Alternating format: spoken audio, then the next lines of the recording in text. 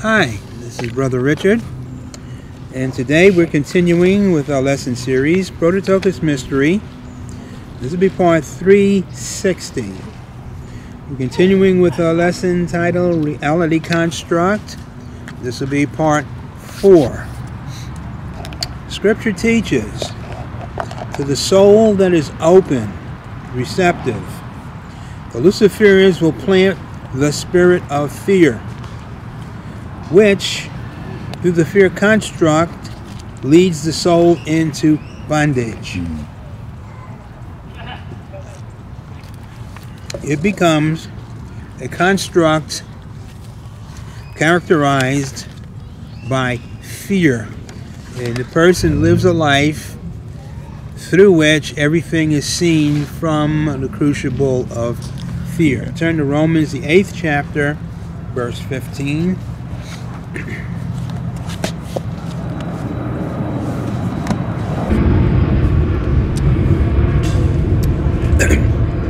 For you have not received the spirit of bondage again to fear. So we see this is the way that this spirit operates. That's why it's called the spirit of fear. Its purpose is to bring into bondage through the crucible of fear that soul which it's targeted. Yes. It says again, presupposing it happened previously. Yeah. Everybody in the human race, according to Ephesians, the 2nd chapter, is under that spirit. He's talking to Christians that have been delivered out of it and have received the Holy Spirit. He's explaining that this is not a spirit of fear. This is not a spirit that's going to lead you into bondage. And he goes and explains what the spirit is. It's the spirit of adoption, and by where we call him Father. So in that context, we see how this spirit operates. You have not received the spirit of bondage again to fear, but you have received the spirit of adoption, whereby we cry, Abba, Father. So the majority of the human race operates under the spirit of bondage, in which those souls that are open to it, receptive to it, receive a spirit of fear. This is a crafting. This is a construct which is characterized by the word fear, which basically is interpreted cowardice, timidity, a reluctance to aggressively engage in the things of life. It's a characteristic that brings the person into isolation, a state of inertia, a state in which all the ability is killed, in which the desire to be objective, the desire to be aggressive is totally wiped out, neutralized. So what you get is a receptivity of negativity, depression, doubt, fear, unwillingness to see life in a positive aspect. Everything is dark, everything is negative, everything is seen through the crucible of negativity. That's why it's called the spirit of bondage, because it puts an individual into bondage through the fear characteristic. I heard that the children who went through the COVID-19 stay-at-home restrictions are now, or were then, and are now more fearful, less bold, more timid. Don't want to touch other children. Don't want to run around and grab them and roll around, and the things that kids used to do prior to 2019. And we see that that's the spirit of fear that you're talking about. The whole thing was a crafting of the spirit of fear. Shut down the economy, shut down the desire of people to aggressively engage. Why? So that they could be influenced and controlled. Which brings us to the next principle. Scripture teaches the spirit of fear will manifest torment into the life of the soul that influences. 1 John 4th chapter, verse 18.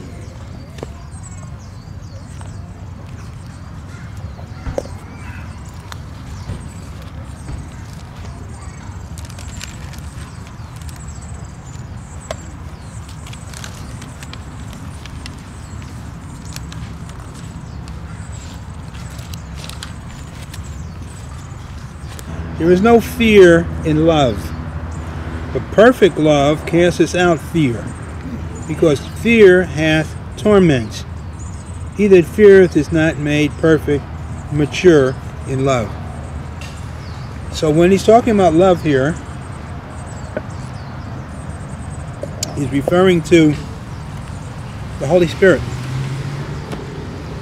which engenders in the recipient love, which is the highest, most powerful force in existence. And it says those that operate under the Spirit automatically will shut down the spirit of fear. It will literally neutralize it in the life.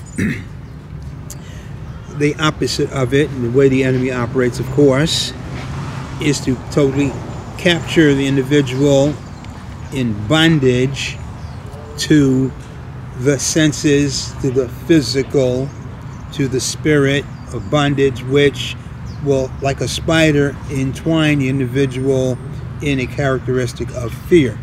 Fear has branches of torment that engender the life. They talk about depression. They talk about people that go into these periods of total isolation. They everything is a fear to go out, fear to drive, fear to talk to somebody. There's a word for it, it's called pantophobia, fear of everything. Yes. I'm sure it's going to say, maybe in this study right now, fear is motivated. It is transversed. It is operational through the thoughts. If you can control your thoughts, you can eliminate the fear. But sure. So when it comes to, if love is one of your strong attributes, then all of a sudden your thoughts are a little purer, and so you have a less of a possibility to be influenced by fear. No possibility at all. If you're dominated by love, you're going to be outgoing. You're going to be an individual that's consistently looking from a positive prospect, because love does not focus on anything negative. That's why love is able to be bruised, taken advantage of, and never collapse under the assault. Love always springs back. Love is an aspect of life, and therefore fear and the negative aspects cannot ground itself in a life that's dominated by the spirit of love. But let's go on. Scripture teaches the spirit of fear takes away the ability to evaluate life objectively. 2 Timothy, 1st chapter, verse 7.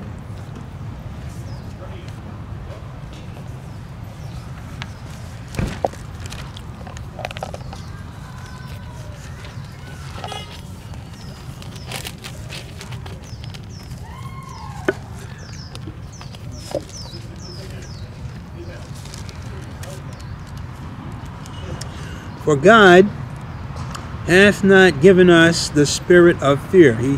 Every time he talks about this, he alludes to the two sources from which it comes. God gives a spirit of life, of love. The enemy gives a spirit of fear, of bondage. God hath not given us the spirit of fear, but of power. Now this word power comes from the word dynamis, but in this respect it means ability, capacity, of power and of love and of a sound mind. The word sound there comes from a word which means disciplined. A person who's dominated by a spirit of fear has no control factor in his thinking, no discipline. And in that respect, he's not open to objective reasoning. You can't give him a comprehensive understanding because he cannot absorb it. His mind will not take hold of positive characteristics. The spirit of fear doesn't allow it. In order for the individual to receive objective evaluation, he has to will himself to focus in that direction. The spirit of fear takes away the will and makes the person open to knee-jerk reactions. No thinking, you just act instinctively. And it starts in the thought life. Sure. Definitely. Because it's spiritual. Let's go on. Scripture teaches those who live in the construct of fear will end in the lake of fire. Revelation 21, verse 8.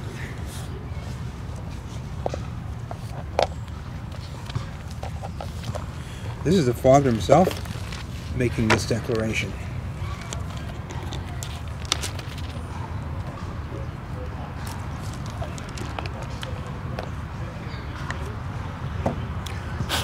Verse 7, he talks about the overcomer becoming his son.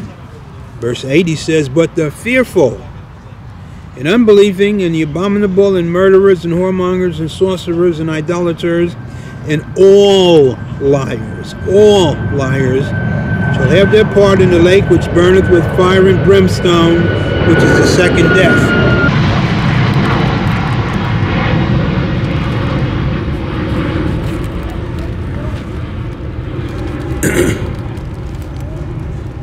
So we see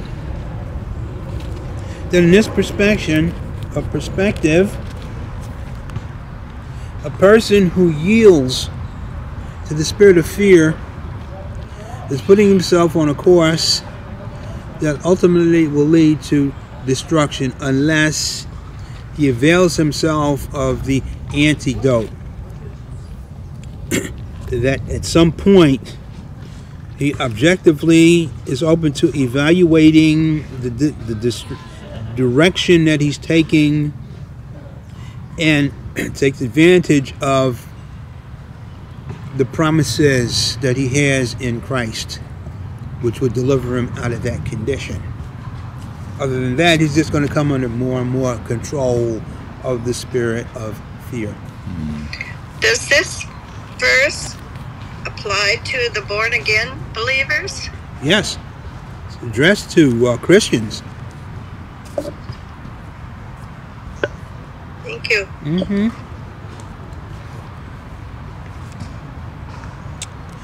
Next principle. Scripture teaches, before a society is judged, it enters under the control of a spirit called the spirit of whoredoms. The spirit of whoredoms is a spirit that incites deviant behavior in those in the society that are open to it. It is a spirit or the spirit that incites deviant behavior in all the souls of a society that's open to it. Turn to the book of Hosea, 4th chapter, verse 6, right after Daniel.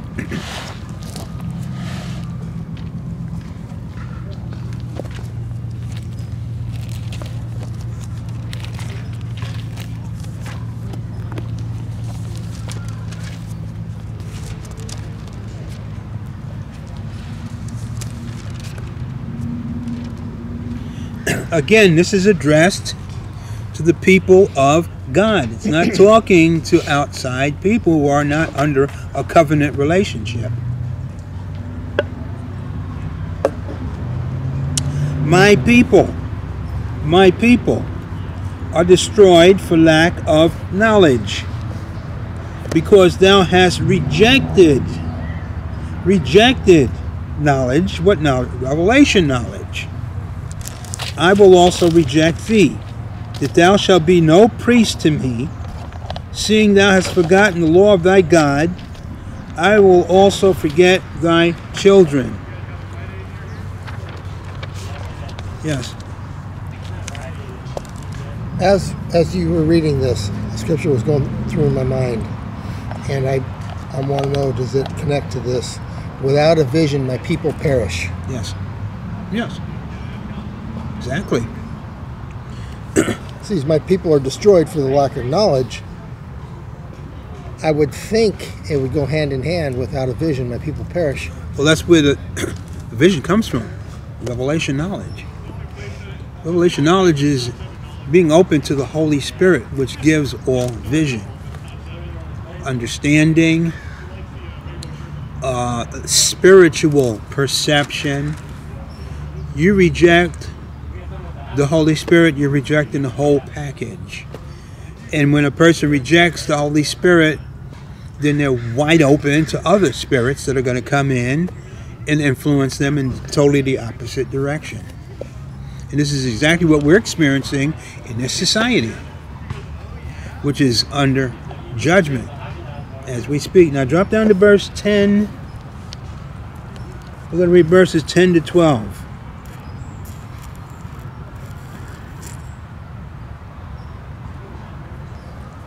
For they shall eat and not have enough. They shall commit whoredom and shall not increase, because they have left off to take heed to the Lord. Whoredom and wine and new wine take away the heart. Notice what it does to the mind. This is the influence of the spirit of whoredoms. My people ask counsel at their stocks, and their staff declareth unto them. For the spirit of whoredoms hath caused them to err, and they have gone a whoring from under their God. They sacrifice upon the tops of the mountains, and burn incense unto the hills under oaks and poplars and elms, because the shadow thereof is good. Therefore your daughters shall commit whoredom, and your spouses shall commit adultery. Society fragments and collapses because it goes away from God's moral lifestyle and embraces a lifestyle that brings it into bondage and ultimate destruction. Yes? What is it?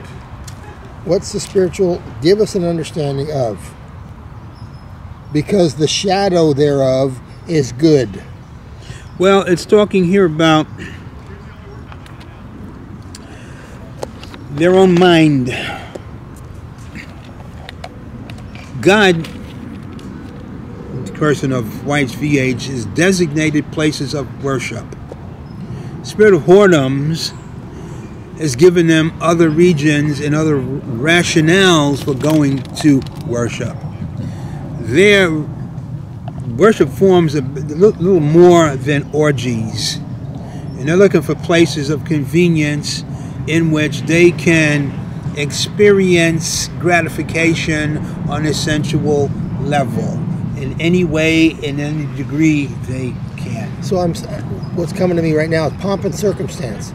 They're going about their busyness on the tops of the mountains and this and that. The shadow thereof is good. So it's all a contrivance that they're putting together, and I think if we were to do something like that, we would call it worship. No, it's talking about being led away from true worship by a spirit of whoredoms. They're going on the mountains. What are they going to do on these mountains? Well, they're going to do abominations in the sight of God. Why? Because the Spirit is leading them to do that. It says, notice what he goes on to say. The mind is not rational. It says, my people ask counsel at their stocks. They're going to inanimate objects seeking instruction. They're totally demented from reality.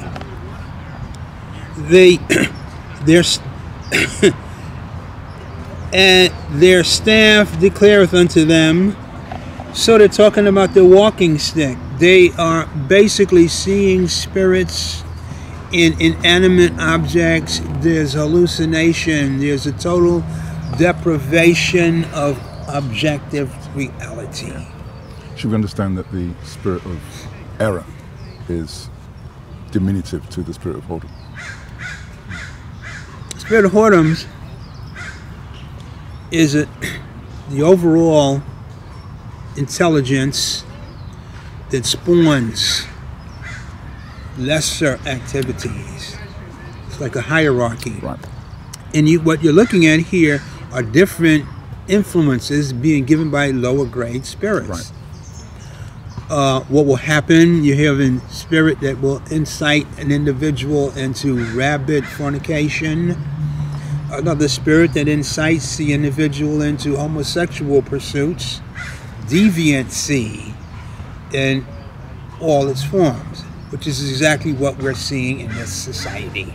It's yielded, it's gone over to the spirit of whoredoms, which is basically interpreted the spirit of prostitution.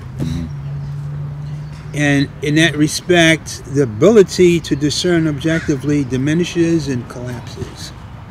So when, I think it's YHVH, talks about Judea and her sister Yeah.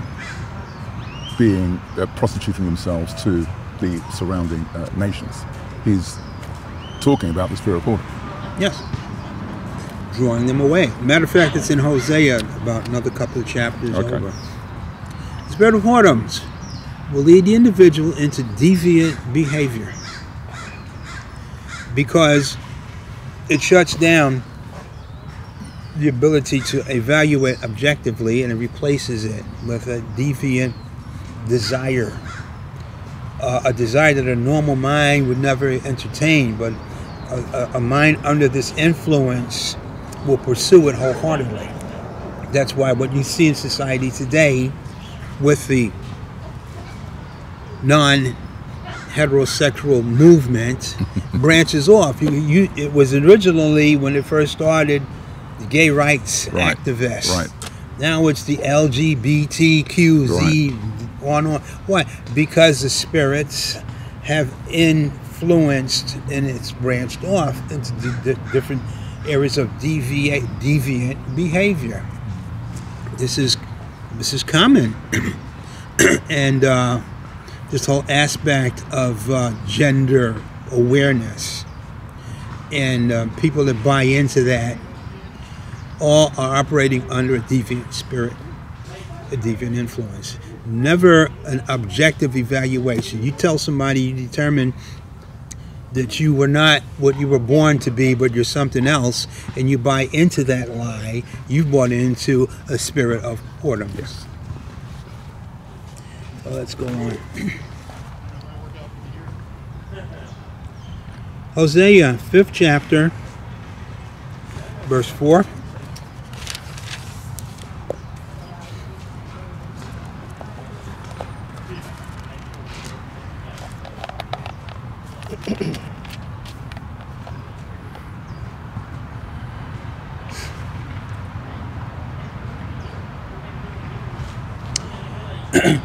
They will not frame their doings. The word frame there means give up.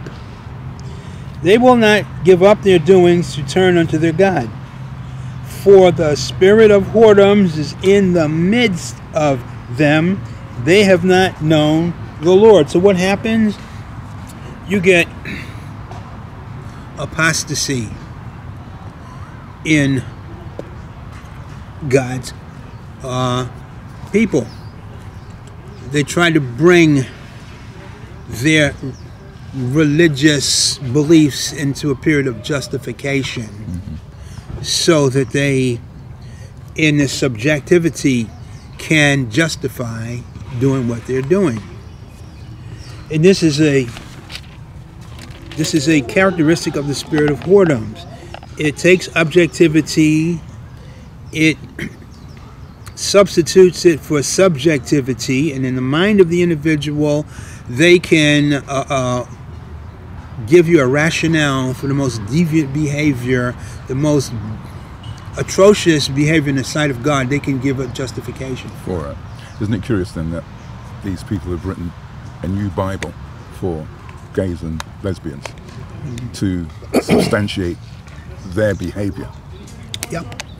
But it's almost as if they are now trying to persuade God himself that their behavior is something he gave them.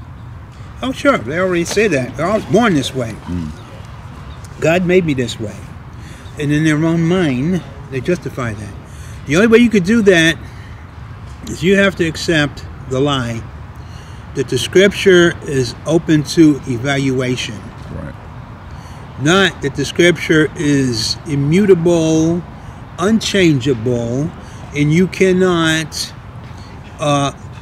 find anywhere in which the Word of God ever can be given a subjective evaluation. Matter of fact, turn to the book of Romans, the 1st chapter. We're going to read verses 21 to 27.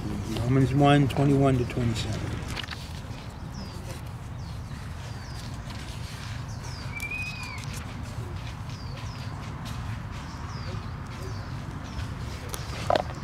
Now this can be applied to the leadership of organized religion.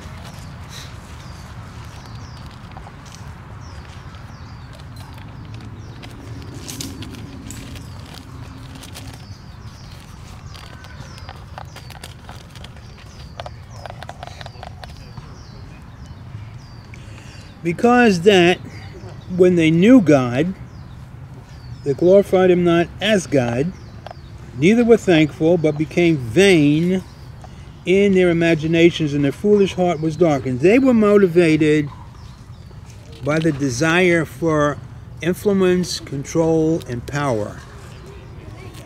Knowing God's word, they sought for a rationale that would justify them coming out from under the restrictions of God's word and being able to influence people in the direction they wanted them to go because they craved power. They had a spirit within them of whoredoms, and the spirit of whoredoms enabled them to craft what would be considered constructs to justify the rationale that they would give the people under their authority.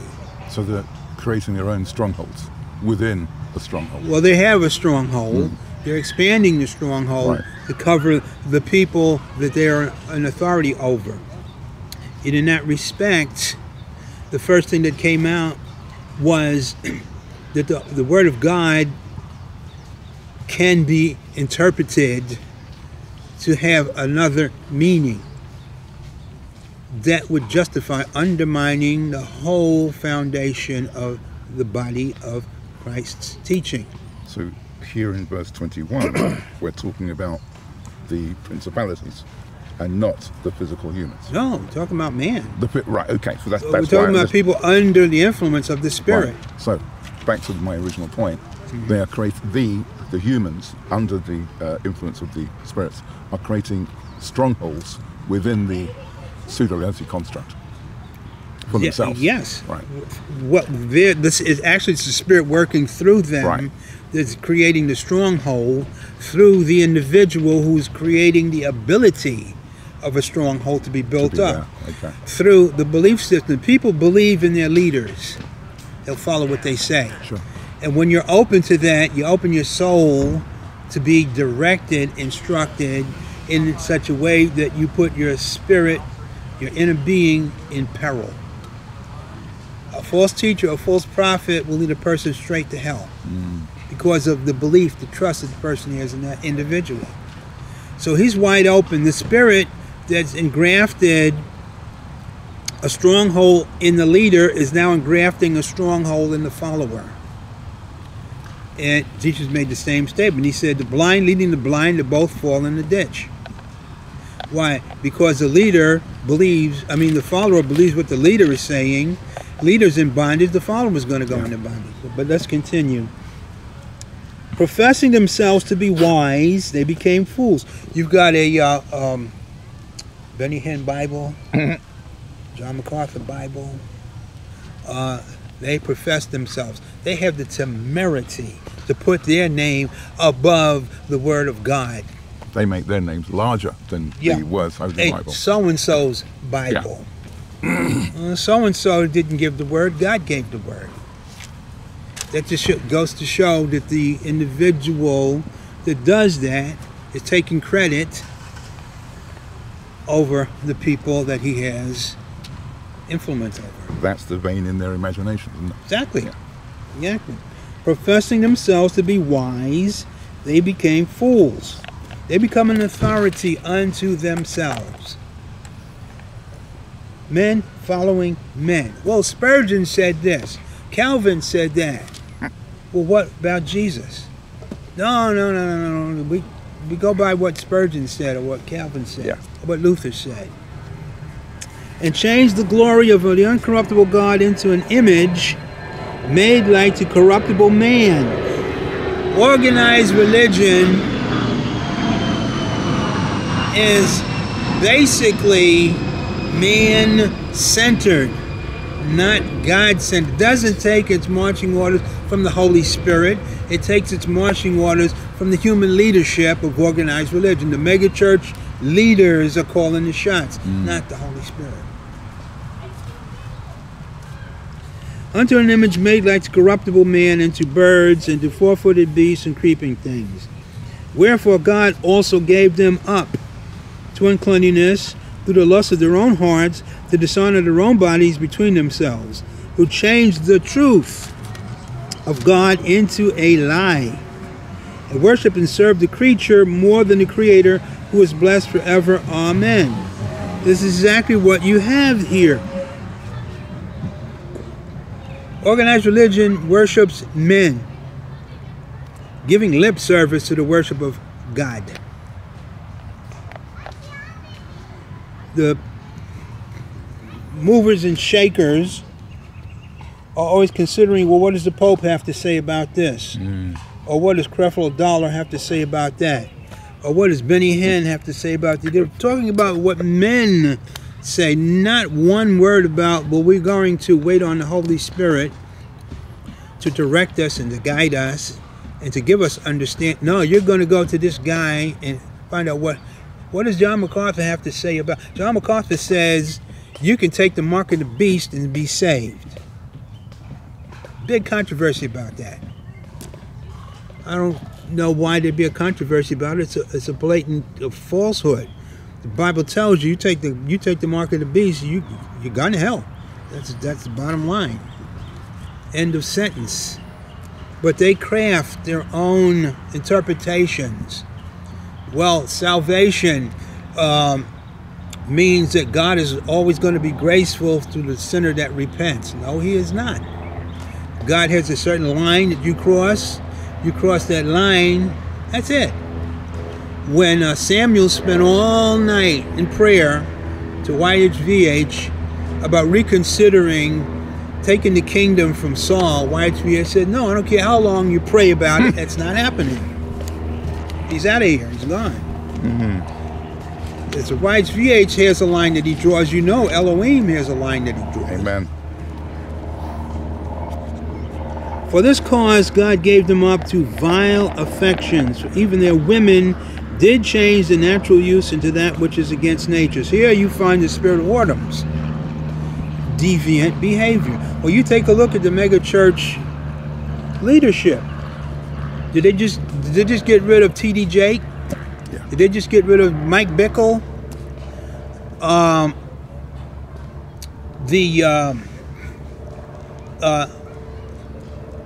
The other guy, well-known mega church pastor, it escapes me now. Basically, I can see his face. I can't. Tony something. I forget his last name. These are guys, the movers and shakers of mega church. Millions of people follow them, and in each case, it has to do with a scandal, either financial or sexual. And in that respect, they go down because of deviant behavior. Romans 1:21. We're going to shut it down here. We're just about through, but you get the point. When the spirit of whoredoms is allowed to infiltrate, it is going to influence the leadership and the following to deviancy. Take it right out of the dependence upon the truth of God's word and substitute it for a lie and take people totally into bondage, which will bring upon judgment.